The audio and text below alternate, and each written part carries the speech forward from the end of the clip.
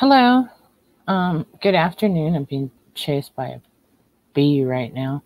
I wanted to say, Betty Wednesday, Madeline J, Little White Man, Imachiapi Na, Imataha, Maddie's Native Creations in Fort Deschênes, Utah. So in English, what I'm saying is, good afternoon. My name is Madeline J, Little White Man. I'm the owner and creator of Maddie's Native Creations. My name is, like I said, my name is Madeline Little White Man. My Lakota name is Chante Tizawi, which means strong heart woman. And today what I want to talk to you about is, or what I want to do is a tutorial about called Lakota style quillwork. And so let me start off with telling you what Lakota quillwork is, or what quillwork in general is. Quillwork is taking rawhide, whether it's buffalo, deer, cow, rawhide, and we're marking it out, making things from earrings to bracelets to hat bands to centerpieces for necklaces, all sorts of things, and all those different kinds of styles of earrings and whatnot, bracelets, all that, wavy, straight, double row, wavy, so forth. Here's some examples. I'm going to be making, not right now, but today I'm going to be making bracelets. These are about 7 inches long, about maybe an inch and a half wide. I'm going to be quilling these today. I have 6 bracelets. Got that bee to get away from my pop. I've got some quilled crosses. You see the markings that are right here? That's where I'm going to start and stop at when I quill. So just this inside is going to be full of quills. And then I have a teepee that's going to be hung up like a necklace. And then I have 8 pairs of teardrops, and those are going to be quilled. And so I have these are all ready to go and marked out. The process of making quillwork or creating quillwork is, of course, you got to have your porcupine quills. When you get them, you're going to wash them. Then after you're done washing them, let them dry. And then from there, you're going to take them and you're going to dye them. You're going to use either RIT, R-I-T dye, or you're going to use the cake and frosting dye for the more exotic colors like turquoise and hot pink and stuff like that. Depending on the store that you go to, you might be able to find hot pink or turquoise in RIT, but not all the time. Like I couldn't find it. I found the basic colors, but I didn't find the turquoise and stuff, so I just went to the pastries and the cakes and found the little icings in turquoise, lime green. Those are the 2 main colors that I wanted because they're my favorites. So I dyed my quills into those, and then when you're done dyeing them, you let them dry. Then you got to pick them through and pick up the ones that are long enough, not too thick, but long enough and just thin enough that's going to wrap around, not look too bulky or thick or anything. It's going to look good. When you do your rawhide, it's up to you how thick you want it or how thin you want it. I like mine thick because it's more sturdy. It's not so flimsy. It's not so like it looks like it's gonna break. It looks more sturdy. It looks more stronger. So I know then to my customers that it's gonna last a long time. So after you do that, and when you set up your table and everything, then what you got is you got your tools that you're gonna use, which is string, and that's to help tie it down, your scissors, and your cutters. And the cutters are for when you wrap it around and you have that excess quills, like this one, for example, you're going to cut it off at the end, so it's not sticking out. So if you're wearing these as earrings, that extra little long piece of porcupine doesn't get stuck in your hair, doesn't poke you or anything. If you're wearing it as a bracelet, again, it's not going to when it's been worn, it's not going to rub and poke you and start scratching you up. So that's why the cutters are there. So let me show you how my workplace looks right now. I've got my stuff. What I'm going to do is we're going to make the other side to this, just one side to an earring. So here's my quills. I have turquoise, black, red, orange, yellow. This red that I dyed is a cherry red, and I let it boil with the color and the vinegar and everything. Try to get it as dark red as I can. In the end, it still came out, like I said, cherry red. So it kind of came out like a hot pink-ish red. And then I have my white quills, my green quills, and my purple quills. And so let's start off with making our quill work. You take the piece. The colors I started on here obviously were black. So I'm going to find a black piece. Going to take it and trim off the end. The end that I'm trimming off is at the tip here, and that's the part that came out of the porcupine. So you're going to take that and you're going to wrap it around. So you're going to do it like this. This long piece goes underneath, comes up. This short piece goes down. Then you're going to tighten it and you're going to go around. And I think on this one I went around 4 times, but that was dependent on the quill. So I'm going to find another piece of quill. Yeah, while you're quilling, while you're doing this, you're going to run into that some of your quills still have hair on it from the porcupine. That's fine. Makes it more authentic, I guess. And you're going to wrap. And you want to wrap as closely to it as possible. Okay, so I wrapped it around 4 times like the other one. I'm going to trim it a little bit, and then I'm going to go for the turquoise. And I got to find a long enough turquoise to go around 3 times. And there's one right there.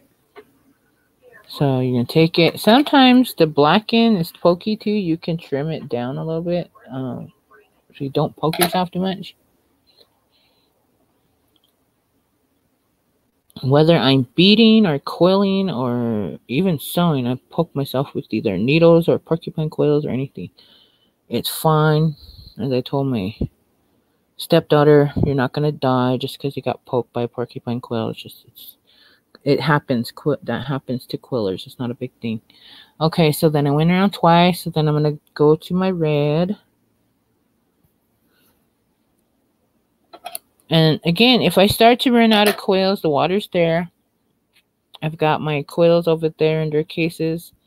They're going to be... And it's just the same process over and over again. You can go down, up, and then you're going to go around. I try not to have gaps in between. Trying to make everything as close as possible and clean. So it looks good, so there's no gaps in between it. And see, it was wet when you first put it on. As it dries, it's going to stay dried around there, and it's weaved together so you know you don't have to worry about falling apart. Now, the one thing I have to stress is after you get these, you purchase these, you can't get them wet. After they've been out there and everything, and you start wearing them or whatever, don't get them wet. Don't let them fall in water. It'll just get it wet and it'll unravel.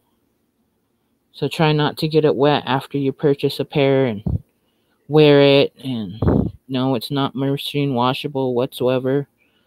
So don't try thinking that, oh, well, I can wash it. Got dirty, I can wash it. No. It's not machine washable. Once it gets wet, it's going to unravel. So then I go over here to my orange. Bring it down, bring it up. And hold it, and then I'm going to go around.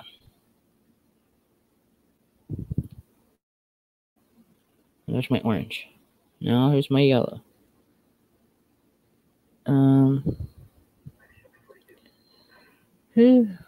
You might run into from time to time too a quill that's broken. I ran into that earlier with a black one. It broke. Okay, so I just took it off, grabbed another quill,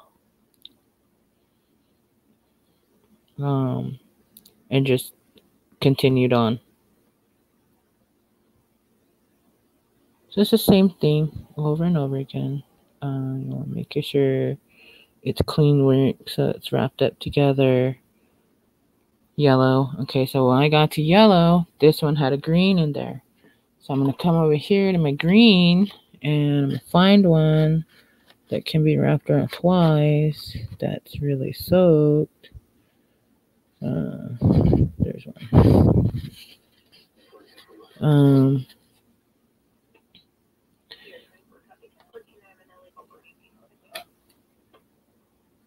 This learning how to quill, honestly, I learned from my in-laws.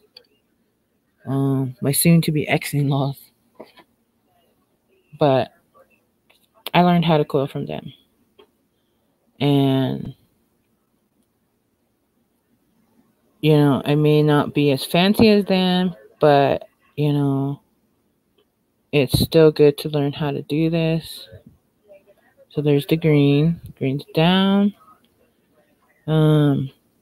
Again, because it's a dying art and everything too, so, quill work, not a lot of people do it. You can try to learn it. People have said, oh, it's really hard learning how to quill, or they're scared of being poked. Like I said earlier, I told my daughter, don't be scared of it. You get poked, you get poked. You're not going to die from it. When my son was like 2 years old, my husband, soon-to-be ex-husband, had a box full of porcupine quills. And my son, being 2 years old at the time, decided to stick his entire hand into that box of porcupines. And he pulled it out. His hand was full of porcupine quills. He did not scream. He did not cry. Nothing. To him, it was normal. He was just like, it didn't faze him. So there's the orange.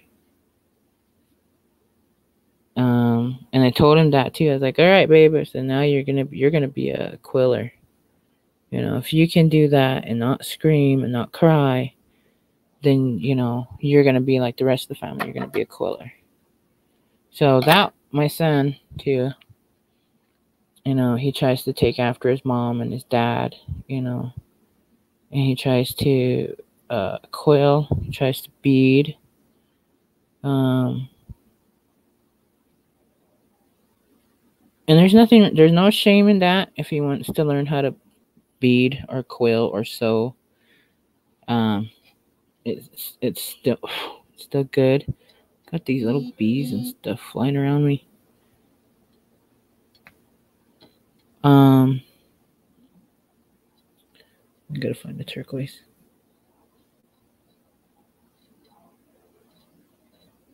It's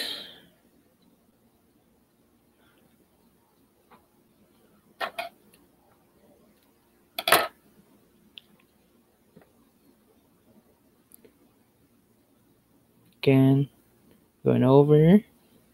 This one comes down. This one goes up. Pull it over and around.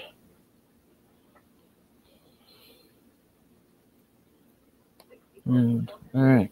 Now, this is where we're gonna tie it off at. So I need it long enough where it can go around at least twice, so I can tie it off.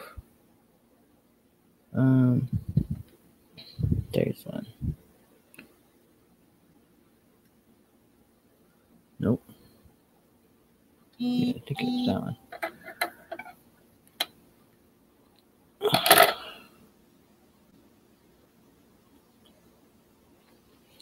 Alright, so we're gonna go this way, bring it down. That one's pokey.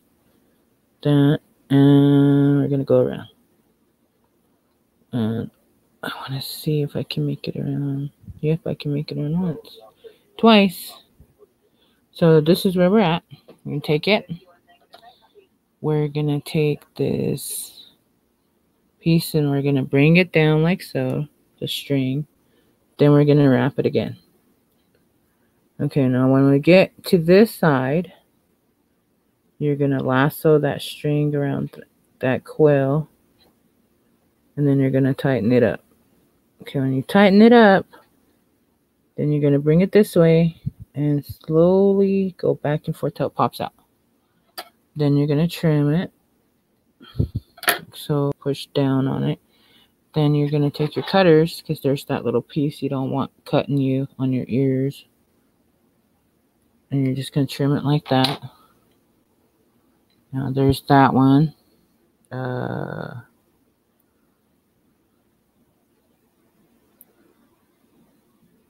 So then you're going to trim it up.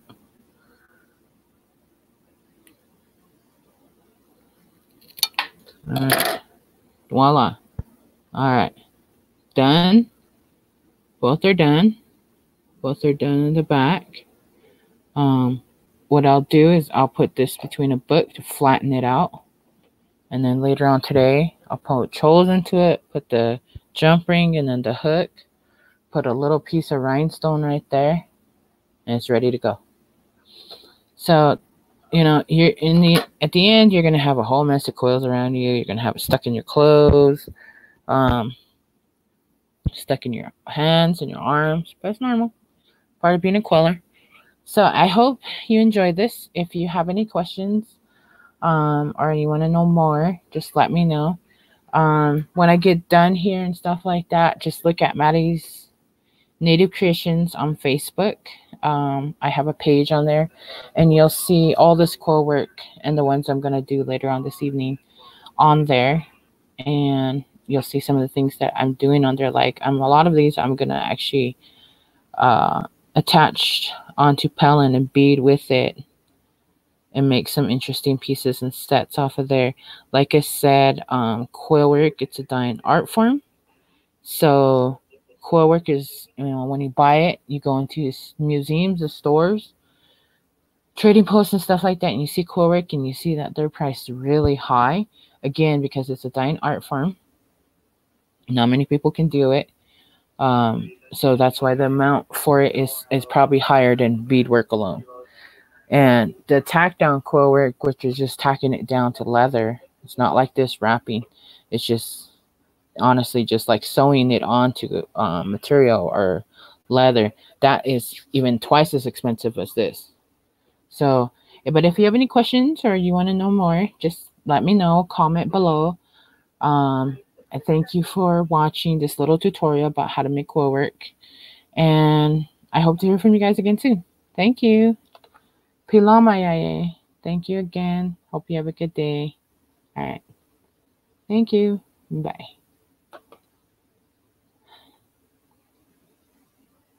Bye.